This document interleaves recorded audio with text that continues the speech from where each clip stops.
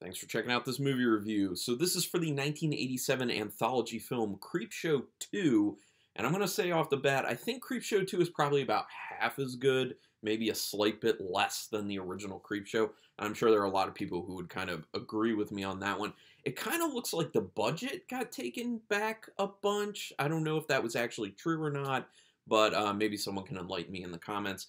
Thinking about doing Creepshow 3 from 2006, but if you want to warn me about that and say, no, definitely don't do it, or if you think I should definitely give it a crack, I've heard it's not so hot, so how bad is it? Go ahead and put some comments down there. Anyway, Creepshow 2, directed by Michael Gornick, who did Tales from the Dark Side. He directed a few episodes of that. This is a big change because George A. Romero had directed the original Creepshow, and Stephen King had written the scripts for that, for each of the stories. And, well, overall script, including those stories.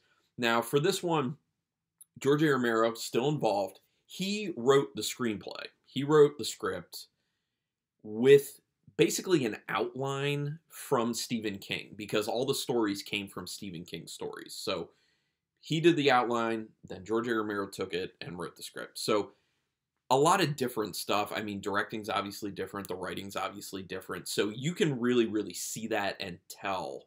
But, you know, there are obviously things that they kept kind of in common with it. I think overall the story, the feels of the stories are kind of similar, obviously, because in the first one and the second one, they all came from Stephen King, so that makes sense. They do try to keep that kind of little bit of a humor vibe to it as well, a little bit of absurdity here and there. But I will say this was one of the interesting things. I would have thought that they would have continued with that kind of panels of the comics thing that they were doing in the first one, and then like those flashes of interesting color at certain times, but they totally did away with that. I guess it's because they assumed that the actual animated portion of the wraparound story would kind of make up for that. I don't think it does, though. I think it just kind of puts it in its own area instead of incorporating it throughout the film. So I don't think that works as well, in my opinion. Way better in the first one. Daniel Beer, who ended up playing the character of Randy in The Raft, actually apparently got hypothermia during the filming, and some people on the crew were really pushing to just keep going and get the film done. But apparently Michael Gornick said, no, we have to stop because this could be serious. And apparently he was not doing well. Like, it definitely could have been a situation where if they just pushed forward, he could have died. So that is interesting to know. So good job, Michael Gornick, on doing the right thing. And that's why you need directors who have a good moral compass and are actually concerned about their talent. Just saying. Tom Savini ended up playing the creep in it. I thought he did a pretty good job, although I don't really like the design of the creep, the new one versus the one in the first one. The design in the first one looks really creepy and scary and interesting and cool, and obviously that's like practical effects. This one, and this is part of the reason I say it looks like they had less of a budget. This one's just put some prosthetics on an actual person. It just looks like an old guy who's kind of creepy with like a ball sack chin, basically, if you feel me, especially in the comic or the animated version. He's not that scary. He's not that interesting. I mean, the line delivery and the dialogue for him is pretty solid, but in comparison to the first one, it's just not as good. Now, apparently, it's rumored that Nicolas Cage was supposed to play the creep at one point. Now, I don't know if I believe that or not, because nowadays, when you go through and do research on it, a bunch of older films, you end up hearing inevitably, you know, Nicolas Cage was considered for this, and Nicolas Cage was supposed to do this, and I think it may be BS. I do feel like there are people out there who just kind of like to create this what am I looking for? This myth about Nicolas Cage and kind of like build him up like a Bill Brasky or a Chuck Norris type situation. So I don't know if I really believe that. But it was also rumored, apparently, that they considered using Arnold Schwarzenegger for the role of Old Chief Woodenhead in the Old Chief Woodenhead story, which that could have been interesting. But the thing is, like, he doesn't talk. Like, you don't really see him because he's under so much prosthetics that it's like, would it have really mattered? They really would have just been going for the size and then being able to tie his name to it. So I don't really know how that would have gone or if it really would have mattered all that much, honestly. Now, David Holbrook, who starred in the Old Chief Woodenhead short, his father, Hal Holbrook, starred in the Crate story in the very first Creepshow. So I thought it was cool that there was that connection right there. Obviously, the Crate, way better than Old Chief Woodenhead as a story. Way better. 2 stories were actually cut from this, which I want to know why, because to me, it seemed like all 3 of the stories that were in this, not including the wraparound one, because that was very short, all 3 of the actual stories in this that were live action seemed like they were drawn out way too much, that they were trying to stretch them for a runtime. So instead of doing that, they really should have cut it back a bunch and then put one of these other stories in there. Have 4 stories instead. You can hit that hour-and-a-half mark, which is basically what the movie is at the moment. And it would have moved things a lot better, because actually all the stories had really bad pacing issues, in my opinion. Now, if they would have cut them down, like I said, put another story in there, could have been a lot better. But the 2 stories that ended up being cut, one was called Cat from Hell, which actually ended up being in the movie for Tales from the Dark Side. And the other one was called Pinfall, which apparently was about a rival ghost bowling teams. Honestly, I'm very interested in that. I would actually like to see I don't know if I want to say this. I was going to say I would like to see a feature length of that, but maybe I don't. I think, maybe it's a better bite-size type thing. Just saying. The opening music is amazingly 80s, and I do love that because I'm from the 80s. I love 80s music, so that kind of nostalgia to it, quite like it. So I'm going to review, like I did for the first Creepshow, I'm going to individually review each of the stories, except the wraparound. That's not really much of a story. And then I'll do like an overall. This will be easy, though. You'll see the pattern. So for Old Chief Woodenhead, you can tell Ray has a hard time with change and accepting it, as the conversation that he has with Martha, his wife, first thing really shows that.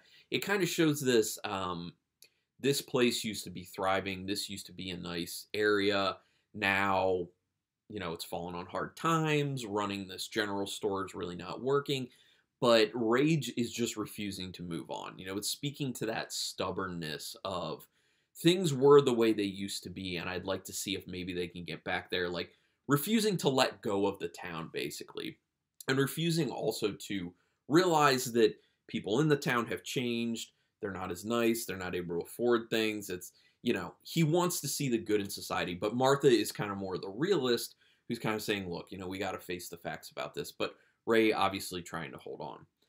The acting, and actually this applies to all of the stories for the most part, acting is pretty rough. Not very good at all. You do get some nice flourishes here or there, but for the most part, acting not so good. And just when Ray and Martha are seeing the good in humanity, the pendulum swings the other way. Obviously, their interaction with Benjamin, who comes and gives them something very valuable to hold on to for the time being while they owe, and then they say they'll pay it down and then get the thing back. That kind of, lifts their spirits, makes them feel better about people. And then right on the heels of that, you have, I guess that's Benjamin's son, come in with his 2 buddies and just busting things up, destroying stuff, stealing. Yeah. So it's this kind of like riding a high about humanity and then seeing the low of it, which I feel like all of us kind of experience that probably about on a daily basis. I know I do. Oh man, Holt McElhaney plays Sam in this. The leader of this terrible group who busts into the general store. I really loved Holt McElhaney. Jesus, hard to say for me for some reason. Really liked him in Fight Club. Really liked him in Mindhunters.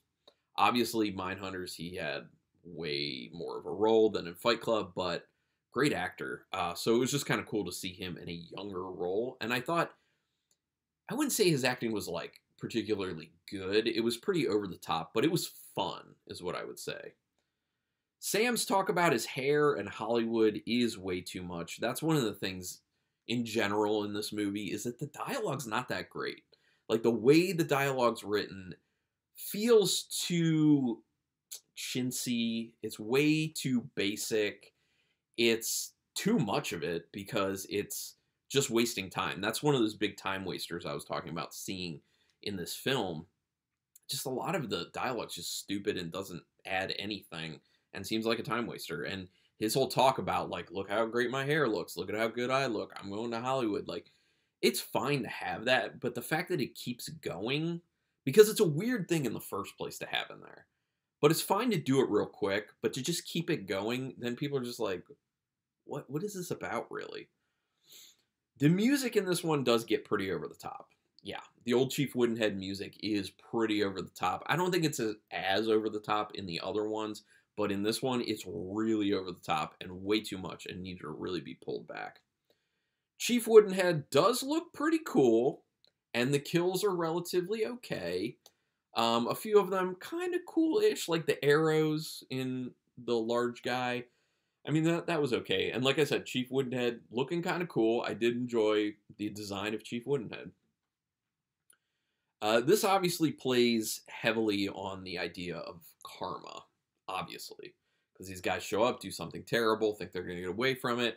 No, old Chief Woodenhead's coming, and he's going to kill you. And then we're done with the story. So very old trope that gets used there. It's fine. Overall, out of 5 stars with half stars in play, 2 stars on that one. Next is the raft. Okay, so the youths in the car sure are annoying, and you actually just really hope that death ends up coming all their way. And it kind of does, except, oh yeah, it does, because I was thinking for a second, well, Randy gets away. No, Randy actually didn't end up getting away in the end. He almost did.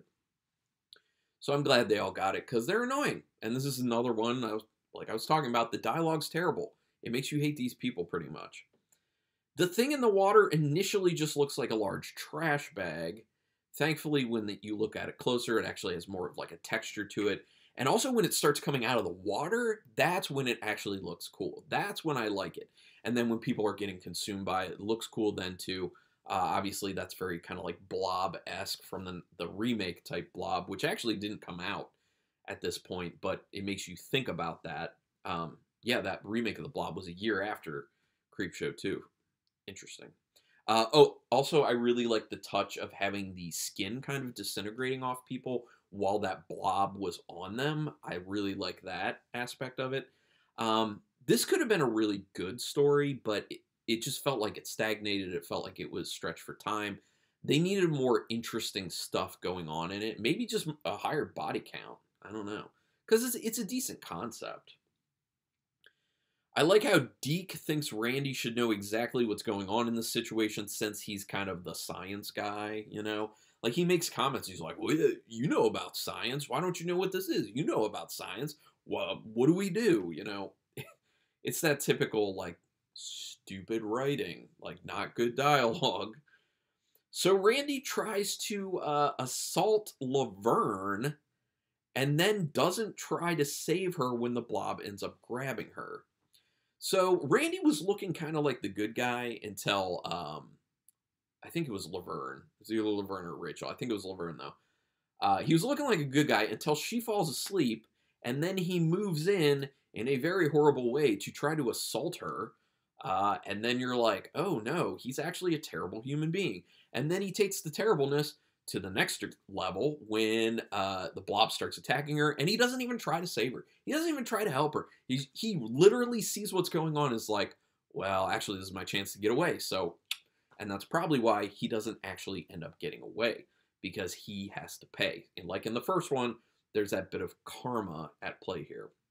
And I do think the burp at the end, I think that was kind of funny. I really like that they added that at the very end with this blob thing burping after eating. I'm a fan of that. This plays off fears of being isolated and too far from civilization to get help if, well, in the case that something ends up going wrong. I know I have that fear when I get out into the boonies. I'm just like, man, if I, run out of gas or have something wrong with my car or need some sort of help, have a medical emergency, whatever, like, potentially screwed. And this really, really plays to that. I think this also was potentially supposed to kind of hit a little bit of a chord about pollution and how potentially that's the origin of what this is. It was kind of like similar to something like an oil slick or plastic in the ocean, and then it's getting its revenge on people. This, 2 stars as well for The Raft, in my opinion. Now the final one, The Hitchhiker. Pretty quick way to set up Annie as a morally corrupt person when she's sleeping around on her husband. And then the hit and run happens. So they go very, very hard on showing you how terrible of a person Annie is. This is another one where it's like, we don't really care about anyone. At least in Old Chief Woodenhead, like, you liked Ray and Martha. And you liked Benjamin. But other than that, in the rest of that and all the other stories, you don't really like anyone. Everyone sucks. Like, you can't really root for anyone. And I think that's a mistake because it kind of takes people out of the actual fear aspects of it. Because you're not feeling the fear or feeling scared for any characters. You're more just sitting there being like, yeah, fine. Kill them. Like, that person sucks. I don't care. Kill them all. Like, it's whatever. And sure, it's fun to watch films in that way sometimes as well, but if you're really trying to engage people, you gotta, like, have some sympathetic characters, really. Stephen King is a truck driver in this. Take note of that. I'm sure most people caught that one, but some people might not, because he did look kind of different. Definitely a lot different than he did in the first Creepshow. The music takes the wacky aspect of this way over the top. Another instance of the music being too much. Not too much in the sense of the Old Chief Woodenhead one, where it's just like beating you over the head, but this one, it's just giving it that zany, wacky feel, and it's just taking it overboard, in my opinion. So, similar situation, but not the same. The ramming scene, I really did like this, when the guy's like on the front of her car, and she keeps slamming it into the tree, and then he's like stuck on the tree, and she just keeps going after it. That was a good portion. That's probably my favorite part of the entire movie, which really isn't saying a whole lot, but it was. It felt brutal. It looked kind of brutal. The practical effects worked really well. I like that. You get the idea Annie is losing it. She was talking to herself before the hit and run happened, and it just devolves after that. It gets so much worse. So it seems like it's kind of her conscience that's coming for her. And I don't actually think that she committed the hit and run in the first place. I mean, you can see, or actually she probably did. Sorry, I changed my mind on that, because they intentionally have you see these other people showing up to the scene with the guy there.